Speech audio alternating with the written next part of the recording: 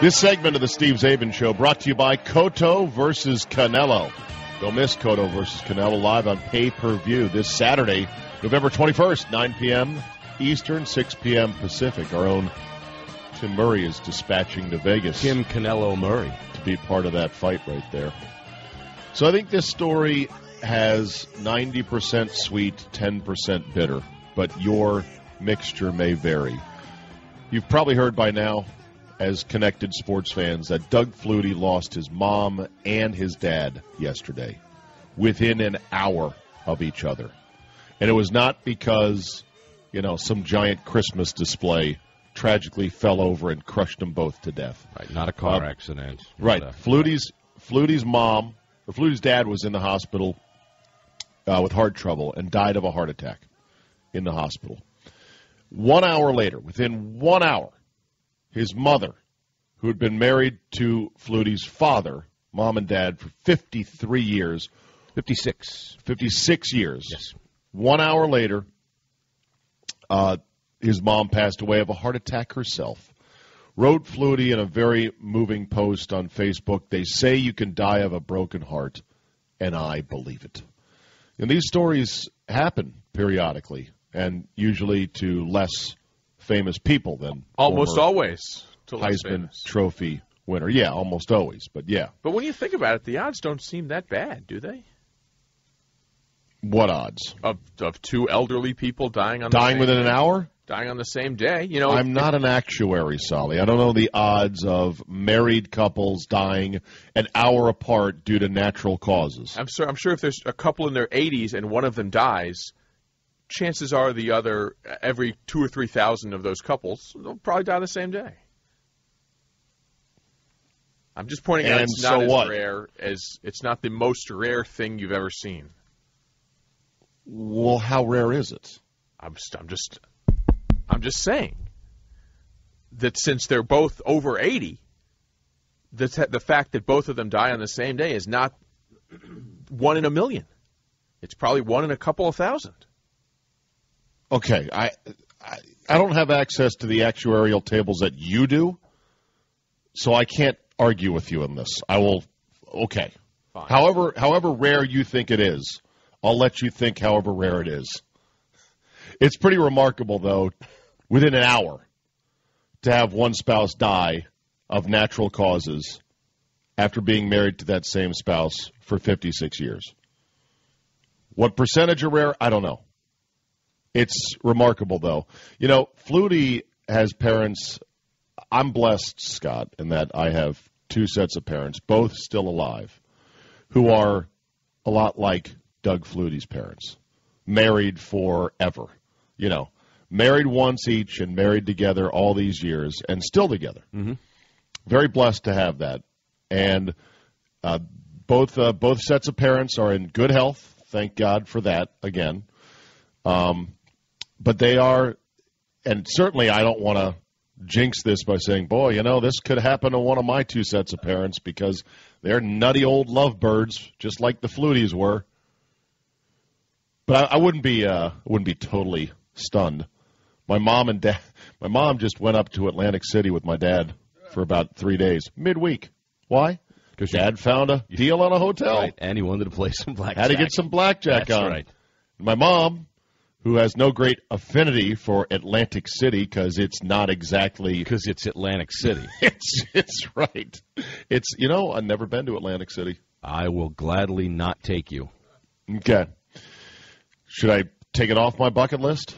I feel like I need to check that box. If you want to go, we'll go. Half the hotels have closed in the last 5 years. There's pretty that cheap. Small item. Next time you're hanging with Todd and knows just enough to be dangerous, say, go out there. Let's take the 80-minute jaunt and play a little bit and come home. That way you could check it off your bucket list. You can go to I've been Castle or Sacco's, get yourself a cheesesteak, go to Castle's Market, get some takeout, and you'll be done.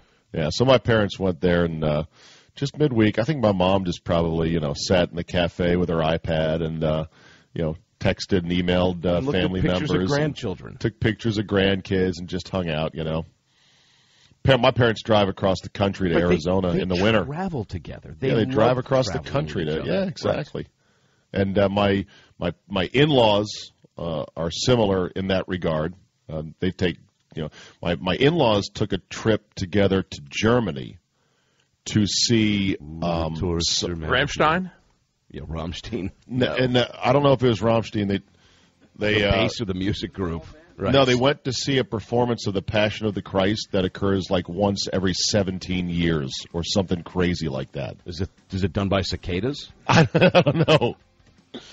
But rest in peace, Fluties, and, God help you there, Doug, getting through this obviously tough time, but what a remarkable story. Said they were incredible to him growing up as an athlete. Of course, kids as well, brothers and whatever. So a sweet story that I think is 90% sweet, 10% bitter. It's just life. Steve Czabe. Czabe. Oh, it's a Sagerhorn. I know what it is. Czabe and his boys waking up America like no one else. Here he is. You know what it is? What's that? This was... It's not cool. The Czabe.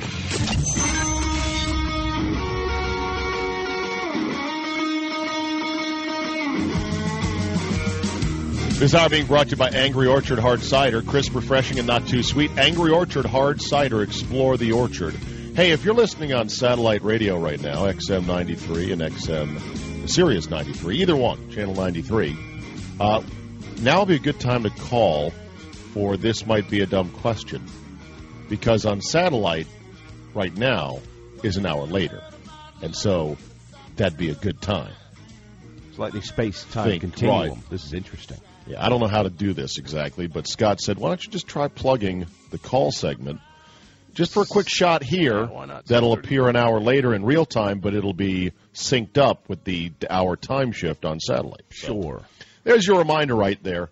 If you're listening on satellite right now, we have operators standing by for This Might Be a Dumb Question. So there you go. Did I mention Angry Orchard Hard Cider? You I did. did. All right, very good. You did. A couple texts from the 407 in Orlando, Florida. Czabe, Atlantic City is not horrible. I frequent the Borgata Hotel and Casino. Nice place. All that's missing, of course, is sports wagering. Bleep you, Roger Goodell. Yeah, he's going to make sure that never happens there. 484, Buddy Ed, just outside of Philly. Atlantic City, come for the blackjack. Stay for the rampant blight. What? From the 210. Not trying to be insensitive about the Fluties, but like they said in Seinfeld, they're old. That's what old people do. They die. Yeah, that's insensitive right there. Not trying to be insensitive. With all due respect. They're old. They late. die. Some people are old, and they keep living vibrantly. Right. Deep into their 80s and their 90s maybe even. Mrs. Flutie had a broken heart. And Exactly. I mean that obviously in the other sense. Yeah, 317 says simply, well, Solly's pessimism knows no bounds.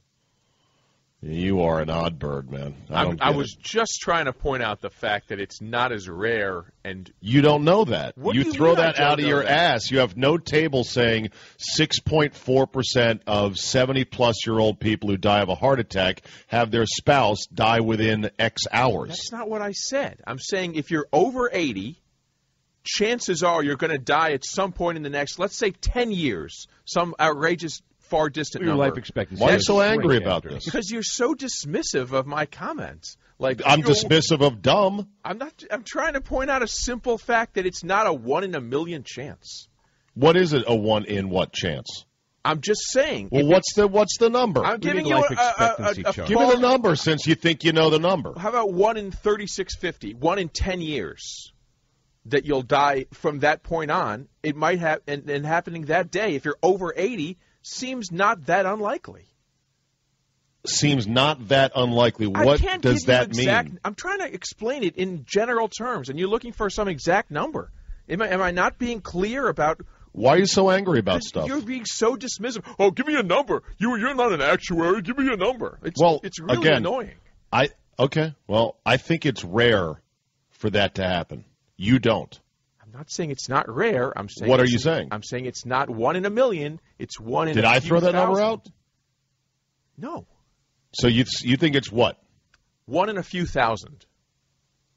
Well, I doubt that. I doubt that every 4,000 people who die have their spouse die within an hour. If they're both over 80 on the same day? Yeah, I'd say it's still less than 1 in 4,000. I think it's a rare occurrence. Now, I don't have the numbers, but It's a rare thing that happened. You don't think it's that rare.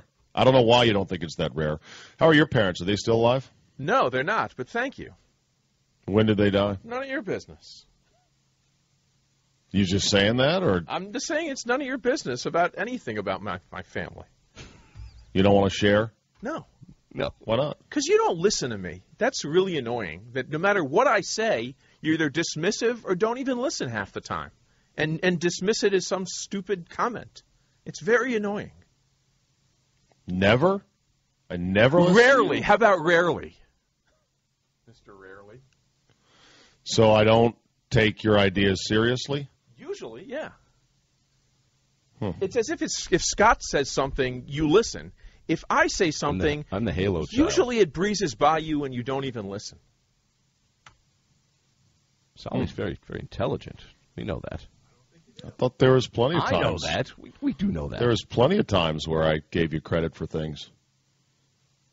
Laughed at your funny stuff. Thank you. It's very funny, very witty, very, very smart. Can you feel Okay. What? Baseball score here would be good. Oh, baseball's over. Basketball score would be good.